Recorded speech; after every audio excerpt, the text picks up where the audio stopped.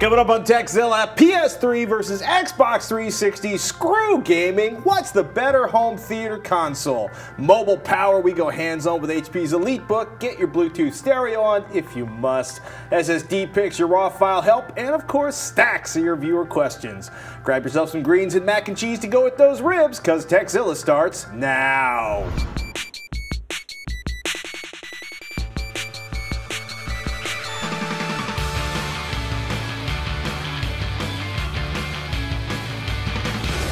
This episode of Tekzilla is made possible by the national fight against drunk driving. Over the limit, under arrest. Who wants to spend Labor Day in jail?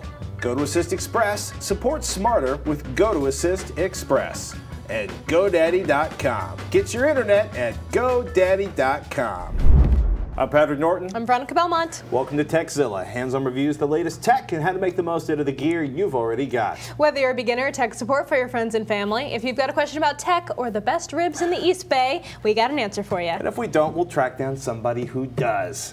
Now, I gotta, you know this, I know this, they know this, but you guys don't know this. We're taping a little bit in advance to work around the Labor Day holiday, so if some ginormous news broke out on Monday this week, well, we'll talk about it in a couple of weeks. Sorry. Yeah, that said, yeah, props to our friends at iFixit who not only sent us a box full of tools, but dropped us a collection, well actually for you and everybody out there, 200 repair manuals for 24 different game consoles on Monday. And the wee box of tools here, 54-piece driver bit, T8 torque security bit, screwdriver, spudgers, aka plastic opening tools, metal spudgers, heavy-duty spudgers, the legendary Xbox 360 opening tool, and a small suction cup, which they say, with the contents of this box, you can disassemble virtually every game console ever made. Yeah, we're talking Wii's, PS1s, Xbox 360, pretty much everything under the sun at this point. Sega's Game Gear. Sega, yeah, crazy. And as the nice poster says, repair is better than recycling. Yeah. And we agree. So, 1 million free phone calls, eh? Yes, Google is moving into yet another corner of your life, and that 1 million free phone calls was just the first 24 hours of Gmail calling. In case you missed the new call phone icon inside Google Chat, or the big box that popped up inside Gmail to give you a heads up. Quiet over there, I'm talking about news. Sorry. Google added the ability to make phone calls from Gmail for US users last week. And they're offering free calls for the rest of 2010. Not such a big deal if your cell has a ton of minutes after all, but hey, they have cheap international rates too. You do have to download and install the voice and video chat plugin, but that's not really that big of a deal. Yeah, at this point with all the other minimal stuff pain involved. Yeah, watch your back, Skype. They're coming for you. Oh man, run Skype, run. I'm surprised Google just didn't buy Skype after eBay gave up the ghost with Skype. Google should have just sucked them in. Apparently they decided it was easier to turn Gmail into the everything. Yeah, I know, but you still need to have a microphone and a headset to use it. It's, need that for Skype. Got to do for something, yeah. Hey, I'm not so sure Apple or Google, much less BlackBerry, are particularly worried about their share of the smartphone market, but analysts are predicting, claiming, boasting that Microsoft's going to drop as much as $500 million in marketing and advertising alone in their attempt to make Windows Mobile 7 the success that previous Microsoft mobile operating systems have not been. Yeah, and not that we're Apple obsessed or anything, but Apple's got yet another new product debut of some kind coming up September 1st, a wee bit after we tape this particular show. So if there's something exciting and we didn't talk about it, well, we'll talk about it. I recommend checking out the GDGT, the Gadget Live blog, for the Apple event. I'm biased, but hey. Is Ryan going to be there? He does the best darn live blogging of anyone I know. Live blogging his little heart out. Live blogging away, just going at it. Man, somebody, Apple's going to like block the bloggers going They tried to do that at the last keynote. They tried. They tried to make everyone turn off their like MiFis and their Wi-Fi access. They wanted everyone to turn off Wi-Fi so he could use the signal. Remember? Because he was mad because he couldn't get the stuff to work. But that wasn't because they were actually trying to block the live bloggers. No, but they were trying to get, well, you know, in effect, they would have been blocking the live bloggers. I'm just saying. Don't do that. It's mean. Truth to power. Yeah. And from the why am I paying $10 a month for Hulu Plus department, One Touch Intelligence claims that Hulu Plus offers, quote, 3,564 full-length TV show episodes that are not available from the free Hulu.com. Sound like a lot? Regular old Hulu already has something like 24,000 shows as of early August when One Touch did the title-by-title count. Ooh, yeah. Talk about an ugly job for interns. I think you're paying for access on your iPad, more HD content, and yeah, 70-odd episodes of 30 Rock, along with lots of Cougar Town shows that you couldn't get on regular Hulu. I have yet to see Cougar Town, but the name stuck out. I they have also had this, yet to see Cougar Town. List of the shows. I was like, oh, so that's where all the 30 Rock is on my iPad. It's not about large cats. That is not what it's about. True. And it's not about the next Apple operating system. One can only hope. Yeah. That would actually I just be really made that funny. up. I don't know when that is. Hey, Brick writes in from Tejas. Howdy there, Veronica and Patrick. Is there any way you could maybe do a segment on Bluetooth speakers? I'm looking for a set for my office to use with my iPad. There are quite a few to choose from, and I would be curious as to what your best buy might be. I'm, of course, looking for the best good guy price at or around $100. Thanks, Brick in Plano, Texas. Yeah, the iPhone finally got Bluetooth A2DP, that's Advanced Audio Distribution Profile support, starting with iOS 3. The iPad launched with 3.2, so you should be good to go. Just remember, iPhone or iPad, a cable connected to your speakers will sound better than going Bluetooth. We can't stress that enough. It's stereo Bluetooth I'm not a huge fan of, but I can see where it comes in handy sometimes. Yes. Bluetooth just doesn't offer a lot of bandwidth for stereo, so you end up re-encoding and compressing your music so you can send it to those wireless headphones or speakers. Yeah. Sorry. If you're working out, if you've got like Bluetooth stereo headsets, I kind of understand that. If you're breathing heavy and running around. Well, yeah, if you're like moving around a lot, you don't want to get tangled up in wires. Then it's nice. But for home use, I mean, sounds like gas. Why bother? Why lose the fidelity for home use? Yeah, I mean, I gotta say, products like Audio Engine's W2, it streams to Audio Engine speakers, which are even more expensive than the W2 adapter. They offer vastly improved audio quality over Bluetooth, but they're definitely not in your good guy price range of $100. Yeah, Creative's D200 wireless Bluetooth speakers typically sell for like $120 or so online, though we've heard that you won't be able to control the volume via your iPad, which is like annoying. Apparently super the profile's annoying. Not quite Yeah. matching up. For $140 or so, if you can find them, Logitech's Purify mobile portable speakers have a pretty good reputation for decent audio quality. I'm a fan of Logitech myself. Yeah. The Bluant M1 stereo Bluetooth speakers, Parrot's Boombox, and the DS1120 wireless hi-fi stereo sound system all promise better than average audio quality, but generally sell for over your price point at about $200. And that's if you can even find them. As near as we can tell, Bluetooth stereo speakers are a product category that is on the wane and disappearing rapidly. If you have a stereo with an auxiliary input or you got a boombox with an auxiliary input in the office, I'd look for a universal Bluetooth audio receiver. I've seen them from like $25 to $60. Sony's HWS-BT-A2W Bluetooth transmitter and receiver, Belkin's F87-492 Bluetooth music receiver, or the ever so goofily named Micus Blue Bridge. If you want to have some serious research fun, by the way, if you want to seriously get your feral Bluetooth nerd on, check out www.a2dp.info, which has listings of just about every A2DP compatible product out there ever. It's a little bizarre. It's just like a giant collection of A2DP stuff. Yeah. A cornucopia. People always think that stereo Bluetooth sounds like a really good idea.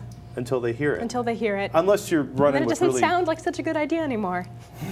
Especially if you're into really good quality recorded music. Yeah. Hey, still to come, a look at HP's EliteBook laptop. The EliteBook. But while we got your attention, well, let's thank one of our sponsors.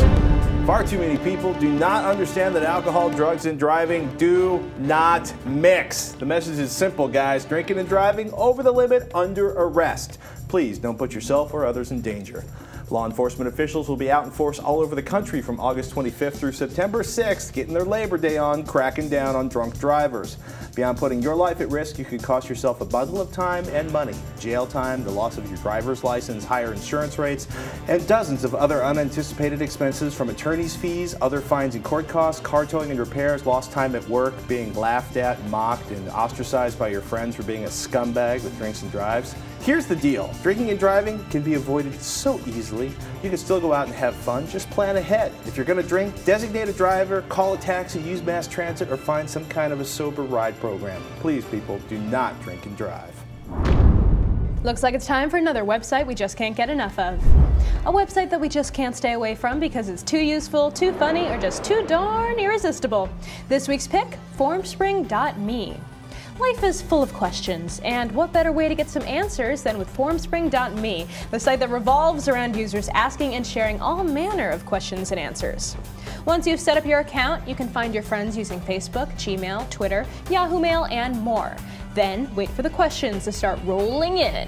You can get the ball rolling by answering questions that you have already been asked of your friends, or answer some pre-made questions from Formspring itself.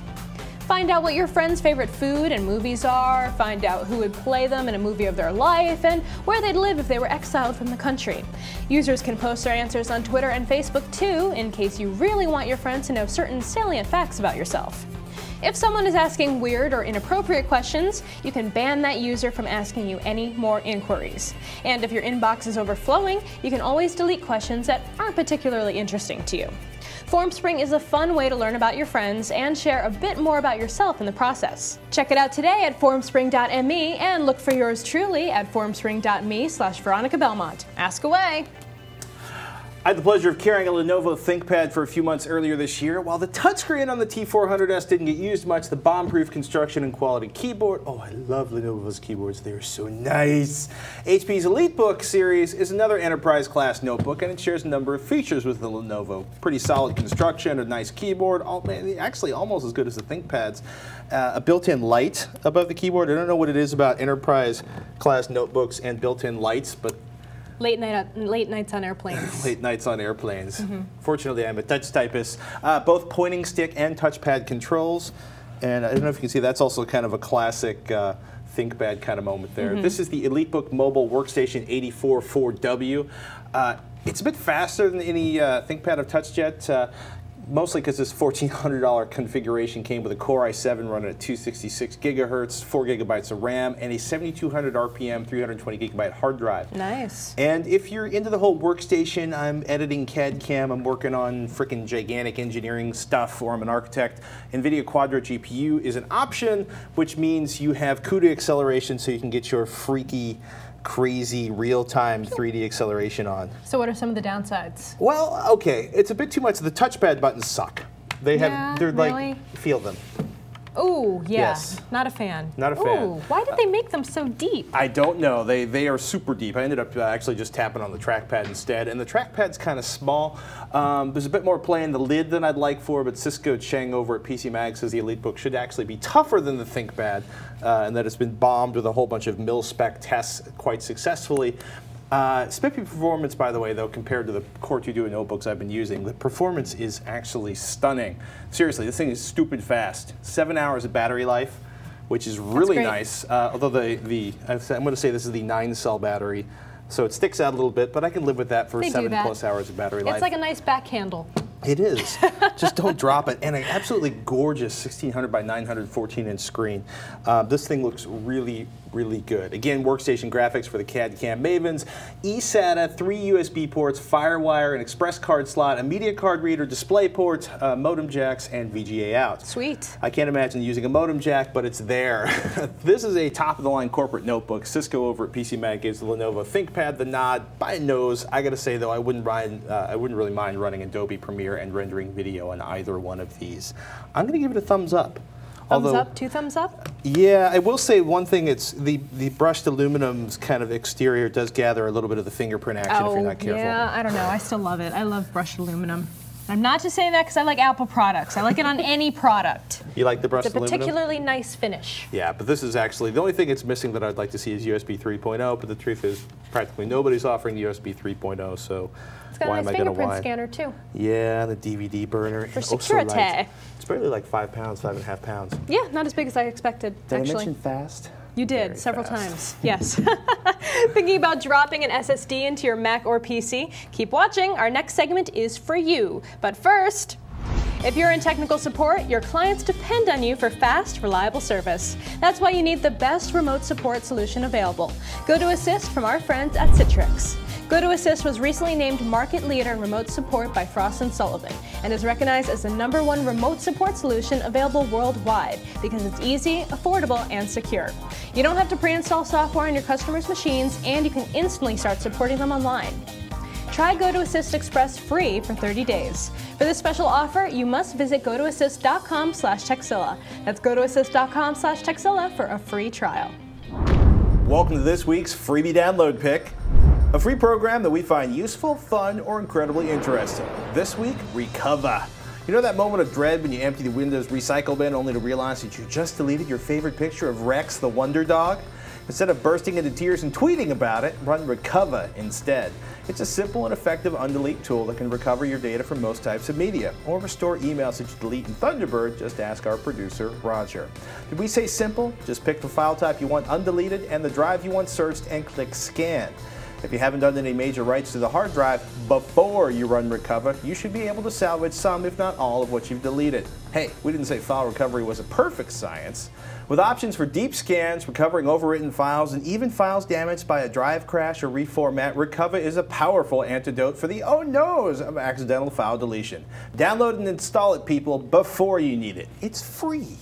Leo out in Rio de Janeiro wrote in asking, I want to buy an SSD to use as a Windows 7 boot disk. I've had my eye on some 100 to 128 gigabyte OCZ drives, but I don't know which one to pick. The best seems to be the OCZ Revo drive, but I'm not sure if my motherboard can support it. What other SSD drives What other SSDs that cost up to $399 and has 100 gigabytes to 120 gigabytes do you guys recommend? Leo in Rio de Janeiro. Man, 6 months ago, no thought, automatic response, Intel X25M. It was pretty much the all-around performance king in benchmarks run by our friend Anand Shimpi over at anandtech.com. He pretty much has written the definitive book on SSD and the hell that many early adopters of SSD hardware I've made you super conscious of it now, haven't I? Yes, you have. I've become like the SSD jerk in the building. No. You are making us be excellent in our use of accurate language, or at least not duplicating language. In any case, the picture's a little different now. New controllers by SandForce and Crucial are offering even better performance than the X25s do. Of course, with recent price drops, the X25 is still, well, it actually has become an excellent value SSD. That's not the same as a value hard drive. SSDs are still more expensive, or for the same price, you get much less capacity on a solid-state drive. Look, if you're looking at somewhere around 100 gigabytes, Anand recommends going with a SandForce controller-based SSD. These controllers are used by a number of manufacturers, including one you mentioned, OCZ, Corsair, and Otherworld Computing. One of the better performing drives that Anand's benchmarked is OCZ's 100 gigabyte Vertex 2. You want something larger, say a 256 gigabyte SSD, check out Crucial's offerings. Anand found that you might run into some performance loss in the long run if you do a lot of heavy writing to the drive, but that's where Windows 7 trim support will come in. For non-Windows operating systems that don't have any trim support activated yet, stick with the SandForce-based units. For the most part, these drives run well under a pretty broad range of conditions: heat, cold, bouncing, sitting stationary, doing nothing. But you are going to need to keep an eye out on firmware issues that could affect performance, especially as the drive starts to get full, or if you have just written over and written over and written over and written over, and things get messy inside of the drive. That being said, though, Intel has mentioned performance improvements planned for the SSDs releasing at the end of this year. If you can wait, you might see both improved performance from Intel's offering with a potential of cheaper prices for, you know, all of those SSDs out there. Yeah, that's pretty much what everybody's saying is new fabrication, new fab lines are coming online, memory prices are going to drop, and that should take a nice drop in the cost of an SSD. Yeah, speaking of hard drives, Guillermo from Puerto Rico emailed us this question.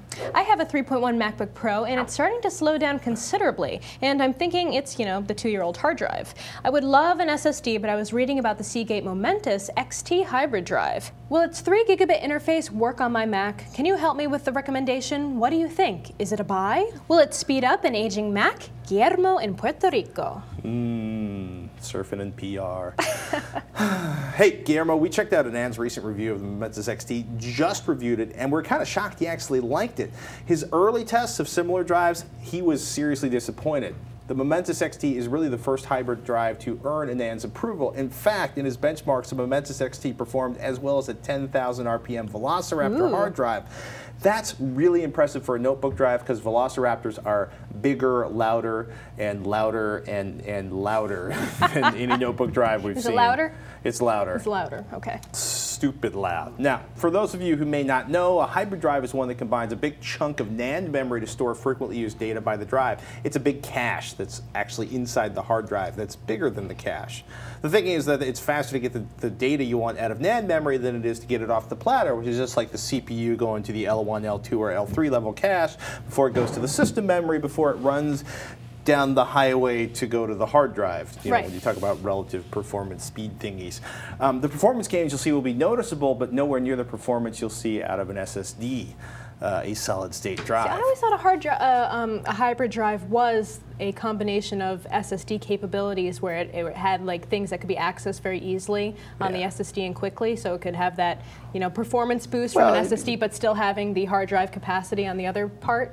Well, when you're looking at your solid-state drives, you notice that they're basically just big piles of memory that have to be located in your hard drive slot instead of in your main system memory. I mean, it's like, it's all, you know what I mean? At this point, it gets really weird, right? Because it's like, there was like system memory, and then there was like L1 and L2 and L3 level cache, which is memory that comes in between the processor and the system memory, and then system memory went to a hard drive, and then they put cache on the hard drive, and then now they're putting gigantic chunks of cache. It's essentially, it's part SSD, it's part cache, it's part hard drive, it's all happy performance. Here's the thing though, your MacBook Pro speed, it's just memory's everywhere now. Pretty soon you and I are gonna have little jacks for memory in the back of our skulls.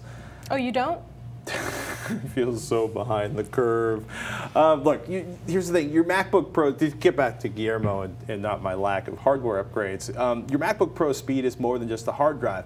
How much RAM do you have? How clogged up is your install of OS X? You know, have you crudted it up with a lot of installs and applications? Is there weird stuff running in the background that you completely forgot about? Well, yeah, we just did our last Go to Assist thing that we did last week was all about speeding up a MacBook Pro. So go back and watch that episode. Maybe some of those tips will help you. Do you have 4 gigabytes of RAM? If your machine will support 4 gigabytes of RAM, OS X loves memory to run and play in. But yeah, to get back to your actual question, the Momentus XT is a pretty good buy, and it will speed up your Mac if you do a clean install, or especially if you do a clean install. Just don't expect a night and day difference in performance, especially on startups and super read-intensive stuff. For that, you will need to pony up and drop the cache on a solid state. Yes, drive. Thank you. I just wanted to see if I could get through this without going SSD drive. Because we're listening, folks. Coming up next, raw help. Sounds kind of naughty, but first, let's take a moment to thank one of our sponsors, GoDaddy.com. Do yourself a favor, keep your personal information away from spammers, hackers, and that psycho you went to college with. You don't want him showing up on your doorstep. Private domain registration is what we're talking about. And GoDaddy's private domain registration will protect your privacy by keeping your address, your phone number, and more out of the public Whois databases. Remember, you can download GoDaddy's free iPhone, Android, and BlackBerry applications right now, so you can order right now anywhere you've got phone service and data access from your phone. You can actually manage your current domains, do quite a bit more from that little application. And did I mention not just iPhone, but BlackBerry and Android too? Want to score the GoDaddy service at a discount? Of course you do. Do yourself a favor. Check out the code TECH12 when you finish shopping. Well, check out using the code TECH12 when you finish shopping. You're going to score $10 off any $40 purchase or more. Don't plan on spending that much? Do yourself a favor. Check out revision3.com/GoDaddy. You're going to find a list of all of the amazing GoDaddy deals from Revision 3, and I bet there's one that'll save you more cash. Save the money. You asked, and the Tekzilla crew answered, and keeps answering. The emails keep rolling in. They do. I'm talking Windows 7 support for RAW files here, though you did, Mr. Norton, fail to mention that you were running the 64-bit version of Windows 7. Which kind of actually takes out a lot of the information. You're nobody's perfect. Yeah, nobody's perfect. Okay. Canon, like most digital camera makers, doesn't have much love for the 64-bit OS. No. As Lewis notes in his email, Patrick was wondering how to view RAW files in Windows 7 Explorer natively, so here are a few solutions. Microsoft has a pretty good list of codecs from camera vendors at microsoft.com/profoto/download/codecs.aspx. This rolls off the tongue, doesn't it? Yeah, totally. Unfortunately, most are 32-bit only, And since Explorer will run native at 64, it can't load the 32-bit codec. Some, like Nikon, have promised 64-bit codecs for a while now, but they have not appeared.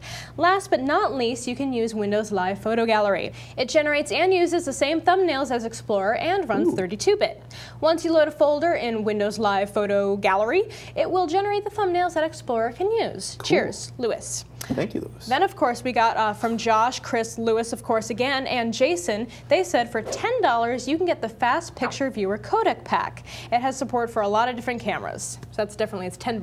That's not bad. Not bad, I right? can afford $10. Yeah, $10 to see the beautiful pictures of my child. Lots of codecs, lots of cameras. It's kind of like your general fix-it for this issue. Justin from Ohio says, I have a great solution for your raw photo issue in Windows 7 64-bit. Google has a wonderful free photo editor called Picasa. When you install it, it will also give you the option of installing and using Picasa Photo Viewer. This works just like the Windows default viewer, except it looks and functions better and supports all the raw photo formats that Picasa does. Hope that helps, Justin. Justin, Lewis, actually everybody, I have some puttering to do this weekend. Little puttering. There's going to be some mad photo viewing this weekend. Yeah, I'm get your raw on. God, that sounds terrible. Sorry.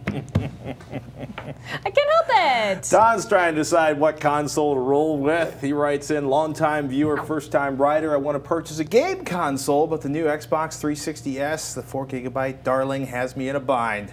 I was settled on purchasing the PS3 Slim, but the $200, well, $199.99 Xbox is very enticing.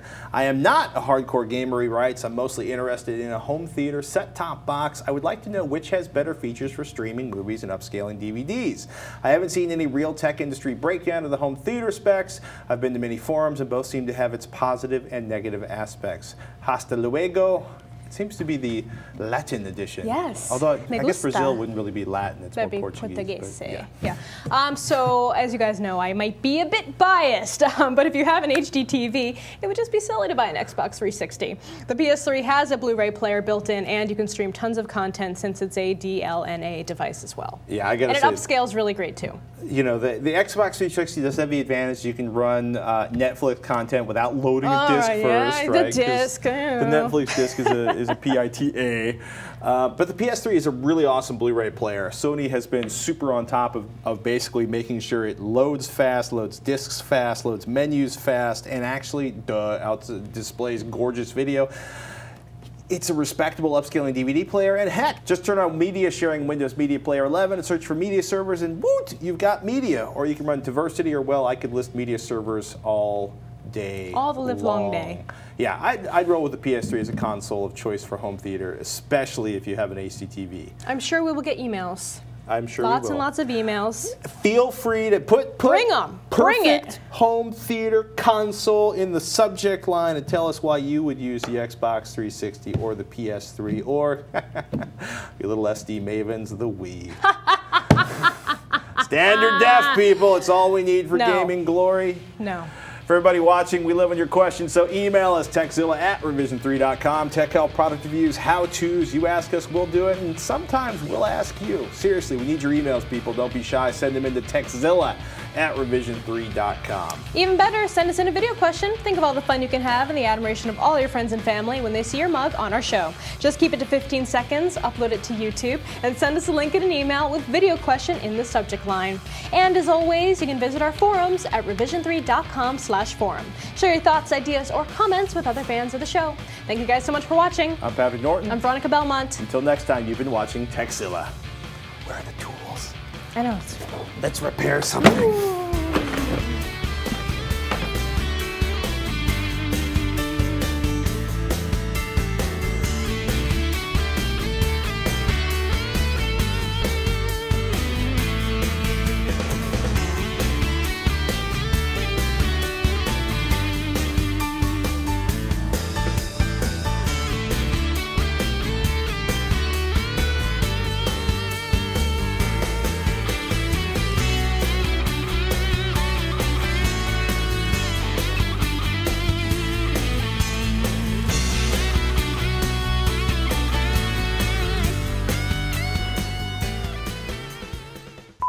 Let's say, I think I'm supposed to say his name, Guillermo. Guillermo. Guillermo. Guillermo. We were surprised because NN's early... Generates and uses the same thumbnails than Explorer and runs it through. Yeah. Enunciate, Veronica. This is theatry. Phone calls from Gmail for US. Yeah. I'll pick up. Okay. Are you running teleprompter too? Holy cow, way to go, Roger. Why did everyone leave?